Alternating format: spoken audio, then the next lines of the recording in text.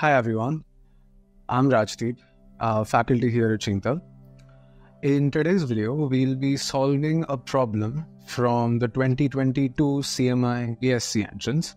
It's a subjective problem. It's the fourth subjective problem to be specific. In this problem, we'll see some of the main ideas from calculus at play. Or specifically, we'll be looking at really great use of the fundamental theorem of calculus. I'll try my best to quickly go over the main idea of the proof of this result. It won't be a technical proof. It'll more be like an informal thought proof. And then I'll use that result and solve the problem. By the end of the video, I hope that you'll be a little more comfortable with things such as chain rule and the fundamental theorem of calculus. And it'll also be a great problem to understand how continuity works. And that's it. Let's get into it. So as the problem states, for a continuous function, we define the following two real numbers. The domain and the codomain of the function are the positive real numbers. AR is the area bounded by the graphs of f, the x-axis, x is equal to 1 and x is equal to r. So what does that look like? So I draw my axes. This is the x-axis. Say the graph of the function is something like this. X is equal to 1 is the line, it's the vertical line of all points with x coordinate 1, and x is equal to r is the vertical line of all points with x coordinate r. So, and this is the graph of f. And AR is the area bounded by the graph of f. The graph of f, x is equal to 1, x is equal to r, and the x-axis, which is this one.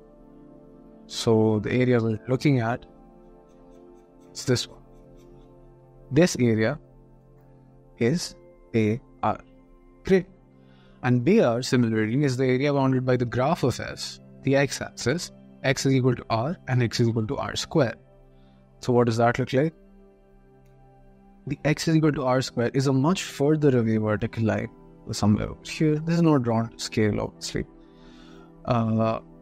So the graph of f, which is as before this one, x is equal to r, x is equal to r squared, and the x-axis. And so what that is it's this area.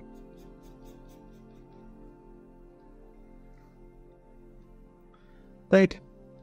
Find all continuous functions f for which AR is equal to BR.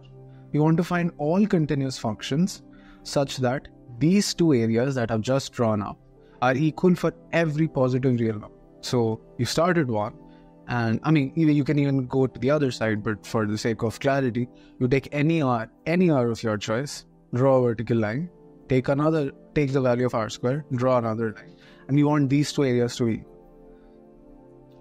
Okay, so clearly this is prompting us to look at areas. And what do we do when we want to find areas of under general functions? Especially when it's quite conducive here as well. You have areas between two vertical lines. So really what is being asked of us is that since the A of r is the area between x is equal to 1 and x is equal to r, A of r is nothing but the integral from 1 to r of f of r of f of x d of x, right?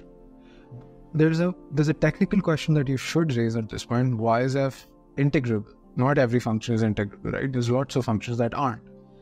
But safely, we've been told that f is a continuous function, so we can integrate it without any concerns. So AR is this, and BR is the integral from r to r squared, right? Look at the limits. R to r squared, f of x d of x. Right? That is what the definite integral is. As a sort of quick cutaway, I can maybe explain what the definite integral is supposed to be.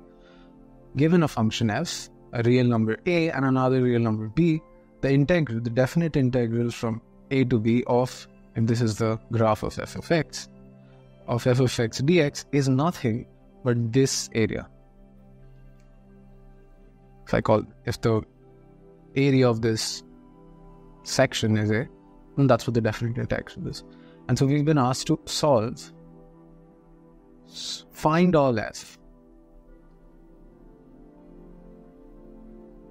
from R plus continues such that integral from 1 to R f of x dx is equal to integral from R to R squared f of x dx. This is an interesting problem because the variable are the limits of the integrals. And so, well, first of all, what I've done here is make the problem a little more concrete. These AR and BR are slightly weird to think about, but now we have something concrete.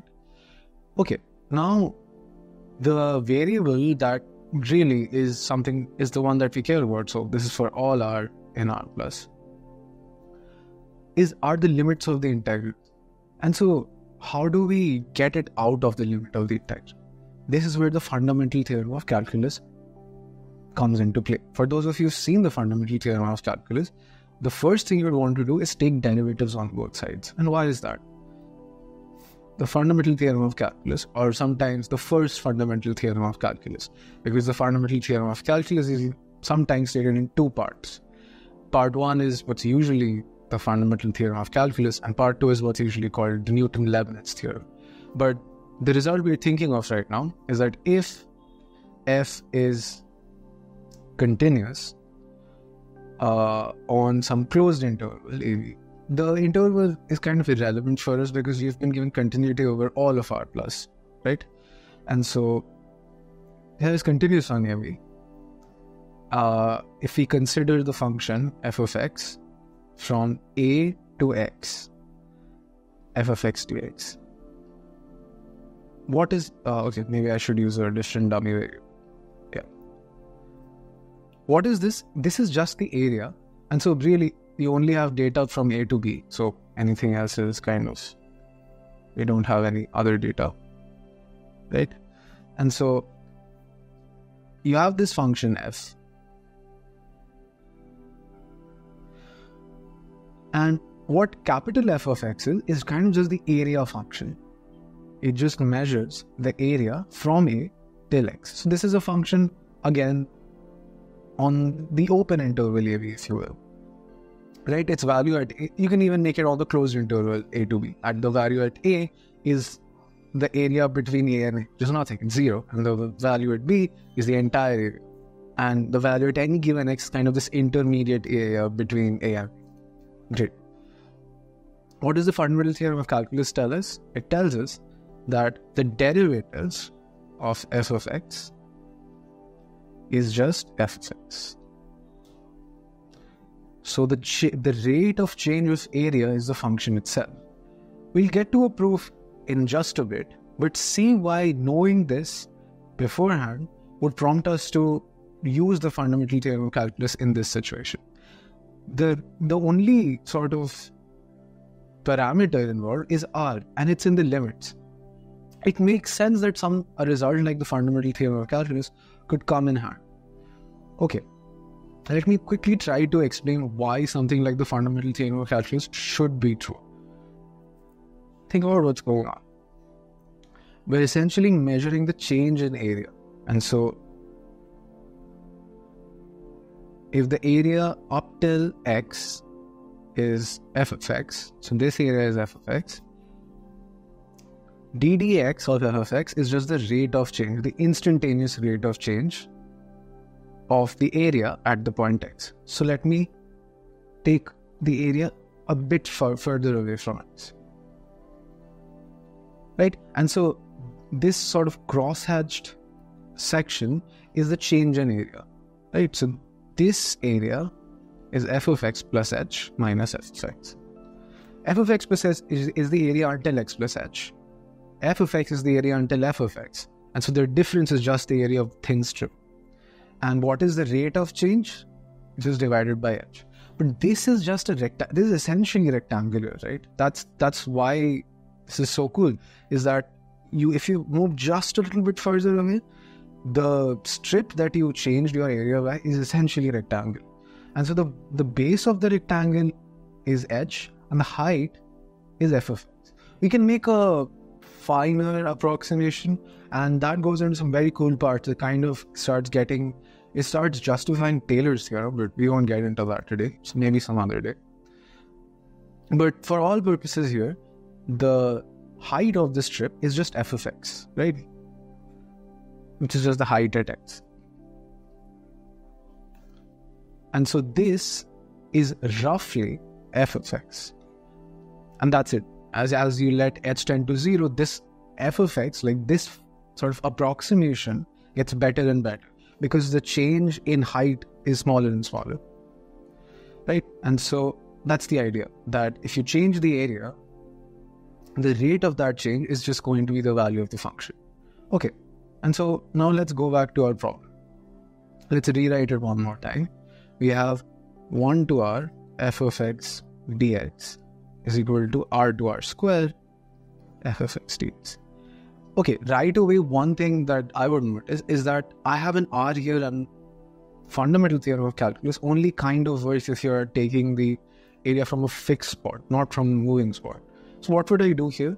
I would simply split this into two different integrals. This is the right hand side, minus 1 to r. There's nothing crazy at all. I had the area from r to r square. I'm just saying the area from r to r square is the area from 1 to r square minus the area from 1 to r. That's not crazy at all. Why did I do this? So that all my areas are from a fixed spot, which is 1. And so this implies that twice the area from 1 to r is equal to the area from 1 to r square. Great. Now we can take the derivative with respect to r on both sides. The 2 will come out of integral 1 to r f of x dx is equal to pd of r.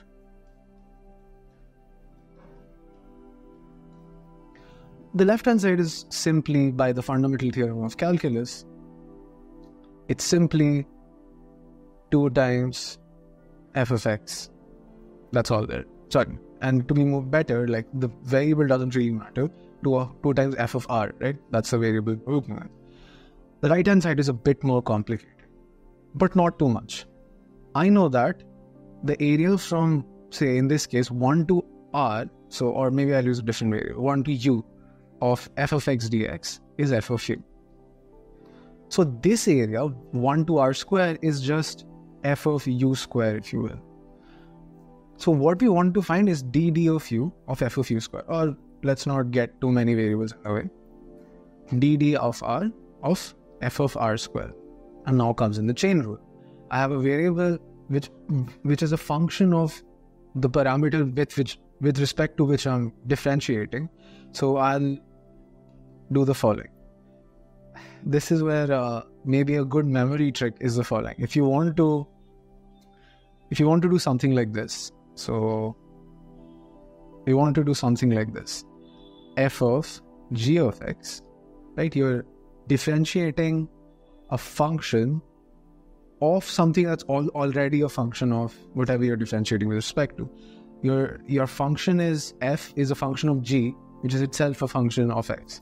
So in this situation, what you can do, which is not rigorous, but it's good for memory, is you can write dd of x as bd of g times dg of x, dg dx. I just did, this is just, unfortunately, this is a very easy way to remember. dd of x is just ddg times dg dx. This is not rigorous, but it's great for memory. The proof isn't very hard, but it's not something that I want to get into right now. But using this, I just get the chain rule. This is in fact what the chain rule is. So this is just going to be 2r, which is the derivative of r square with respect to r, times dd of r square f of r square. This r square is not a dummy variable again, which is just, so yeah, which is just 2r times f of r square. That's it. Right? This is just the fundamental theorem of calculus again. dd anything of f of anything, where capital F is the area function, is the function.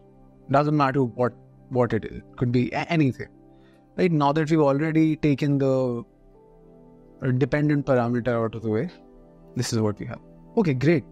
So going back to our previous LHS, we had already figured out that the LHS was 2 times f of r. Now we also have the RHS now. So we get 2 times f of r is equal to 2 times r and f of r square.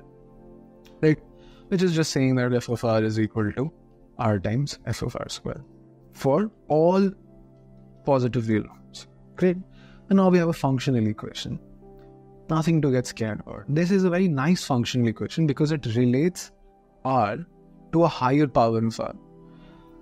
This is something which falls down very easily to the continuity condition that we are guaranteed right at the very beginning. It's a continuous function. And why did I say that? Because f of r is equal to r times f of r square for any r. So I can do the following. This is r times r square times f of r to the 4, right? I just wrote down the same equation, but this time with respect to r square. R done is f of r square is just equal to r square times f of r to the 4. Whatever is true for r is also going to be true for r square, right? Which is r into r square into r to the 4 times f of r 8, and so on and so forth. So what we get generally is that f of r is equal to r to the 1 plus 2 plus 4 all the way up to 2 to the n for any n times f of 2 to the r to the 2 to the n plus 1, which is also just r to the 2 to the n plus 1 minus 1, right? I've just used the GP formula here, times f of r to the 2 to the n plus 1. For, better indexing, I can just do this. Why is this good with respect to continuity? You might think, okay, it's just blowing up on that way. I just switch it around. If I can write, okay, I'll just do what I'm saying. I'll write r to the 2 to the n as t, right? And so if r to the 2 to the n is t, then r is equal to t to the 2 to the minus n, right? 1 by t to the 2n. So I get that f of t is equal to t to the 2 to the minus n minus 1 times f of t to the minus, which is what? It's t to the 2 to the minus n times f of t to the 2 to the minus n by t. Why is this remarkable? This is true for any natural number n. So I can keep increasing the value of n and it would still work. So I can take n tending to infinity, but then when you take n tending to infinity, 2 to the minus n goes to 0. And we all know, in that case, t to the 2 to the minus n tends to 1.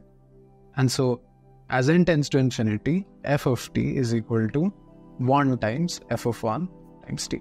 And f of 1 can be any constant. So f of t is actually just the reciprocal function. And that's the answer. A function that looks like this will do this job. And that's the only kind of function that will do its job. I hope you enjoyed this video. And I hope that now you're a bit more comfortable with the fundamental theorem of calculus and chain rule and also continuity.